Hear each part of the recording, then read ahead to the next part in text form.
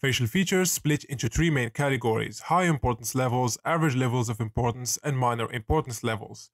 And within these three, there are many subcategories.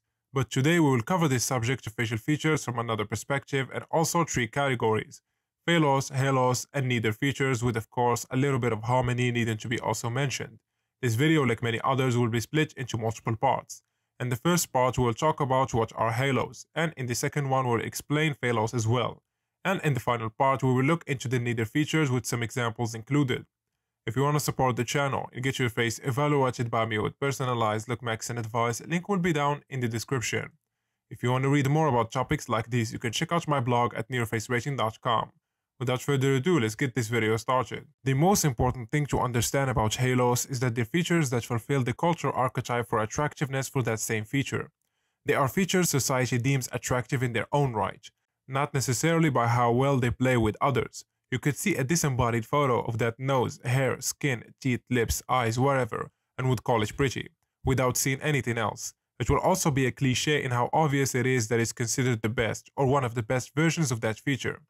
The specifics will change from one culture and subculture to another, but in one way or another they're all established somehow as attractive or ideal. When it comes to hard maxing or plastic surgery, they're often the aspirational version of that feature. The version or traits of that feature a plastic surgeon or other beauty professionals will probably assume you want to approximate when you come to them.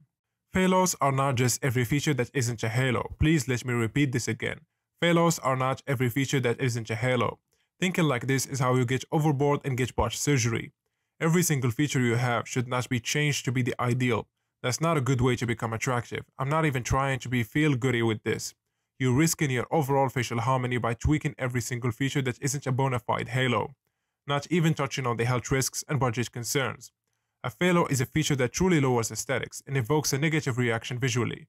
It's not neutral, it's actively negative. It's your, for example, his or she's cute but her nose or his nose is too big or it's crooked feature. Possible traits of an actual phalo versus just a regular non-halo feature. The feature looks like it came off from a different type of face or body. Perhaps you have a very delicate features overall, except your forehead, which is much larger and denser looking than the rest of your face and body. Maybe all your features are lush and wide, except this one narrow and crooked part. You get the idea. We all recognize different types of faces, and sometimes features look like they don't belong overall. This feature could be a phalo. The sign of well-needed plastic surgery, as much as any plastic surgery can be, is often the new feature matches the person's other features or body type better than their natural one ever did. This can be tricky though, as we're often not the best judges of these on our own faces, and they're essentially an issue of harmony, which is a much subtler issue than other phalos. The features could be described as damaged in some way. You fried your hair, you broke your nose as a child, it's crooked now, your teeth are rotting due to medication you used to take. These are often phalos and often indicate ill health past or present. The features is extremely exaggerated opposite of the halo, not just thin lips, no lips at all. Not just the average skin, pus gushing out, almost to the point of caricature. Often this feature has been insulted to your face. If a feature is just fine, and you never really noticed it before you started look maxing, it might not actually be a phalo. It could just as often be neither a halo nor a phalo. Neithers are every feature that isn't a halo or a phalo. Most people's faces are made almost exclusively of neithers.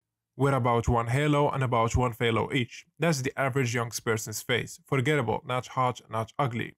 The hard thing about neithers is that you can't really describe them specifically, because they encompass literally endless versions of each feature that is neither a well-known beauty standard, a halo, nor a well-known flaw or obvious detriment, a phalo. For each feature on a face, there's probably 3 to 4 halo versions, and 3 or 4 legit phalo versions, and all of the other thousands of versions of that human feature is probably a neither. They basically have a neutral effect on your face. If the rest of your face is a bunch of legit halos, this feature doesn't bring you down at all. If the rest of the face is a bunch of legit phalos, this feature doesn't bring you up either. It's just there. Really, all that can be said about them is that their mixture with your legit halo and legit phalos is what gives the face, even among people of similar attractiveness, their variation. Without them, neutral features, all attractive faces would be identical, and all ugly faces will also be identical. That's just pure logic. Neithers are easiest to understand with examples, so here are some examples of halos, neithers, and phalos. For each feature, mostly sticking to very general American standards here. Some of these things can change slightly from culture to culture or even subculture to subculture. We will be using cheech because they are such an easy example to understand. Typical American halo example: straight wide palette, the type of cheat that veneers approximate. So Jessica Alba's cheat fulfill the typical beauty standards in the US. They are a legit halo for her. Her looks only go up with her smile versus her straight face. A Phalo example: rotten brown cheat. I really don't think we need an example here. An otherwise attractive person will be brought down by this cheat. Neither. Normal cheat, they're just average, not bad at all. Nothing special either. Of course, hundreds of other examples exist with all other features and facial ratios, but what do you guys think? Let me know your thoughts down in the comment section. That's it for today's video. Hope you guys enjoyed it. A like and subscribe will be highly appreciated, and like usual, catch you guys in the next one.